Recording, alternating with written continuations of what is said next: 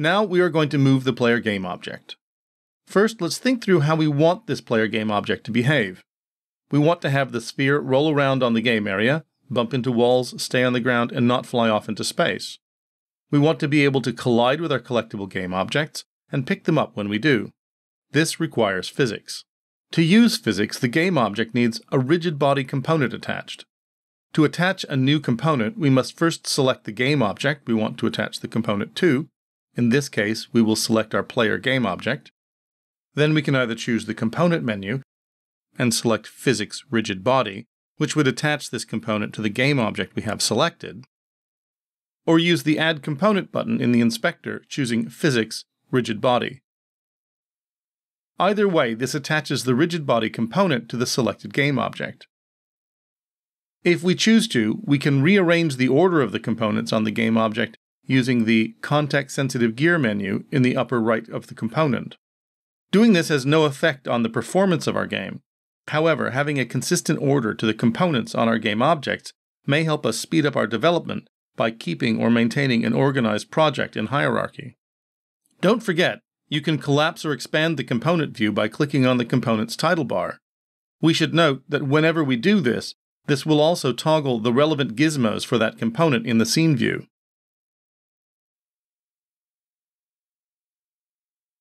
Now we need to get the player object moving under our control. To do this, we need to get input from our player through the keyboard, and we need to apply that input to the player game object as forces to move the sphere in the scene. We will do this by using a script that we attach to the player game object. First, let's create a folder in our project view to hold our script assets. In the project view, click on the Create menu and choose Create Folder. Rename this folder Scripts. Next, let's create a new C# script. To create a new script, we have some choices. We can choose Assets Create to create our new C# script, or we can use the Create menu in the project view. But what might be more efficient in this case would be to select the player game object and use the Add Component button in the inspector. The Add Component menu contains the selection New Script. This allows us to both create and attach a script in one step. First, let's name this script Player Controller. We can choose the language of the script, which will be C#, and then click on Create and Add, or simply hit the Return or Enter key to confirm our selection. Unity will create, compile, and attach this script to our selected game object. We should note, this way of creating a script will create that script asset on the root or top level of our project view. We will need to move the asset into the scripts directory in order to maintain an organized project view.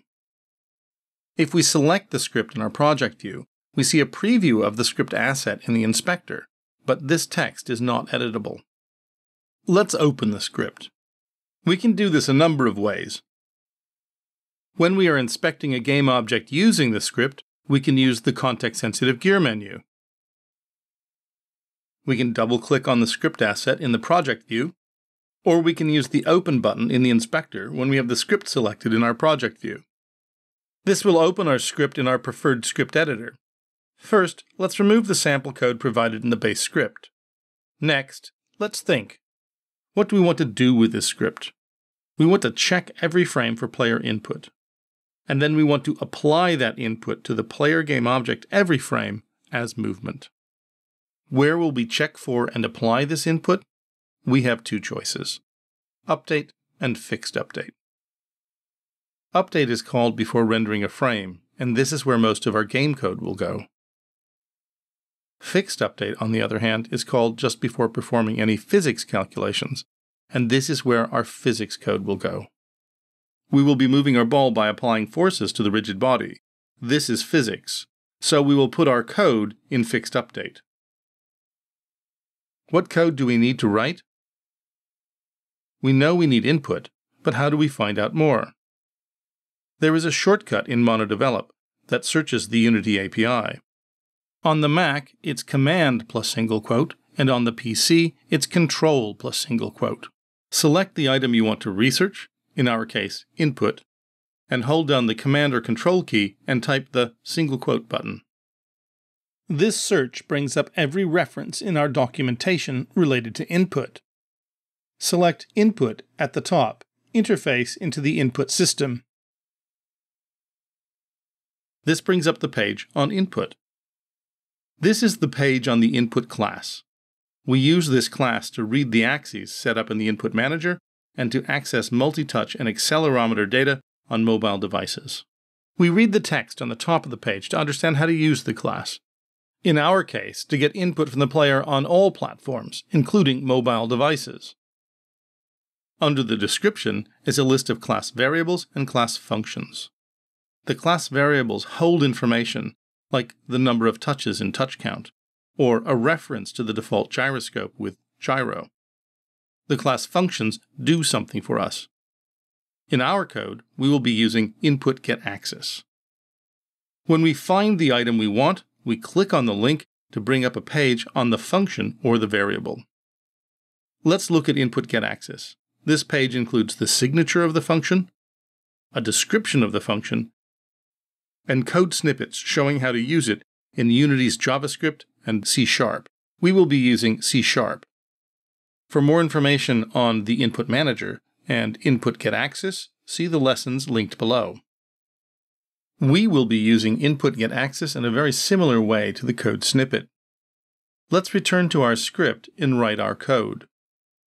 Float move horizontal equals input-get-access horizontal. Float move vertical equals input-get-access vertical. This grabs the input from our player through the keyboard. The float variables move horizontal and move vertical record the input from the horizontal and vertical axes, which are controlled by the keys on the keyboard.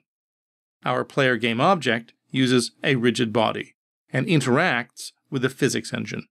We will use this input to add forces to the rigid body and move the player game object in the scene. To know more about how to apply forces to the rigid body, let's check the documentation. Type rigid body into our script. Now select rigid body and hold down the Command key on the Mac or the Control key on the PC and type single quote. Again, this brings up a page with the search term rigid body. We want to click on rigid body.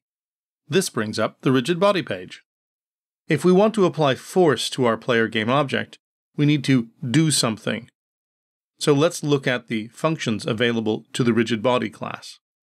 We read the descriptions until we find the one we want. In this case, let's choose add force. This adds a force to the rigid body. As a result, the rigid body will start moving. Click the link and we go to the page on add force. We can see the signature of the function at the top of the page. This signature tells us we need a vector 3 and an optional force mode to add force to our rigid body. What is a vector 3? For more detailed information on vector 3, please see the information linked below. But in simple terms, the vector 3 holds 3 decimal values in one container. This makes it easy for us to move around and use values for things like a force in 3D space, which requires a value for force on each of the X, Y, and Z axes. Or to describe a rotation, which would also require a value for each of the X, Y, and Z axes. All of our documentation pages are linked together. If we were to click on vector 3, we would be taken to the documentation page for vector 3. The same is true for force mode, monobehavior, and rigid body. Below the description are snippets that show us how this function could be used. Note the second signature for add force below the first. The descriptions are the same, but in this case we can use add force with either a vector 3 or 3 float values for X, Y, and Z. The next concept that we need to cover is how to get a hold of, or how to reference, different components on our game objects. We are writing a script called Player Controller, which is attached as a script component to our player game object. From this script, we need to add force using the Rigidbody component. We want to access that component from this script. There are several ways that we can do this, but in our case, we will cover only one of the main ways of accessing another component on the same game object. We will create a variable to hold this reference in our script, and we will set this reference in the start function. We see this here in the code snippet. Public rigidbody RB creates a public variable with the type of rigid body called RB to hold the reference to the rigid body we want to access. In start, the reference is set by using the code getComponentRigidBody. This will find and return a reference to the attached rigid body if there is one.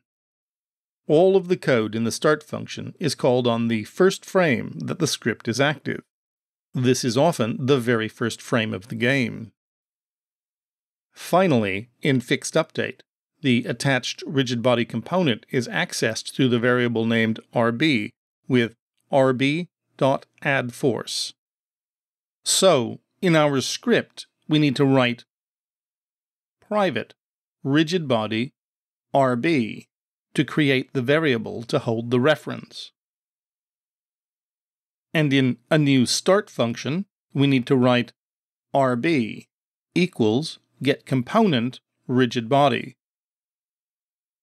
In fixedUpdate, let's use the simplest version of rigidbody addForce, one that simply uses a vector3, and we will leave the force mode at default by omitting it from our code. So, in our script, we need to type rb.addForce and then some vector3 value. Now, how do we get our two float values into a vector3 value? Let's create a new vector3 variable called movement. This will be equal to a new vector3 that is made up of an x, a y, and a z. The x, y, z values will determine the direction of the force we will add to our ball. What is our x value? That would be move horizontal. With this, our left and right keys will add force moving the ball to the left or right. What is our y? 0. We don't want to move up at all. What is our z value? That would be move vertical. Now we use movement, a vector3 value, in RB add force as RB add force movement. Let's save this script and return to Unity. We check for errors in our footer or the console, and there are none. Good. Let's test what we've written. Hit play, and by using the keys set up in the input manager, the ball moves in the scene. But it's very slow. This is too slow to be playable, but the basic concept works 100%. To stop testing, leave play mode. Let's return to our code and create a tool that will give us control over the speed of the ball. We need to multiply our movement by some value. We could simply enter that value here in our script, but if we ever needed to make any tweaks or changes, we would have to return to our scripting editor and change the value in the script and then recompile. This takes time. The solution is to create a public variable in our script. Let's create a public float called speed. By creating a public variable in our script, this variable will show up in the inspector as an editable property. When we use a public variable, we can make all of our changes in the editor. We then multiply movement by speed. We now have control over our movement value from inside the editor. Let's save these changes and return to Unity. When we return to the editor, we can see our player controller script now has a speed property. Let's set this property to 100. Now, enter play mode. Whoa, way too fast.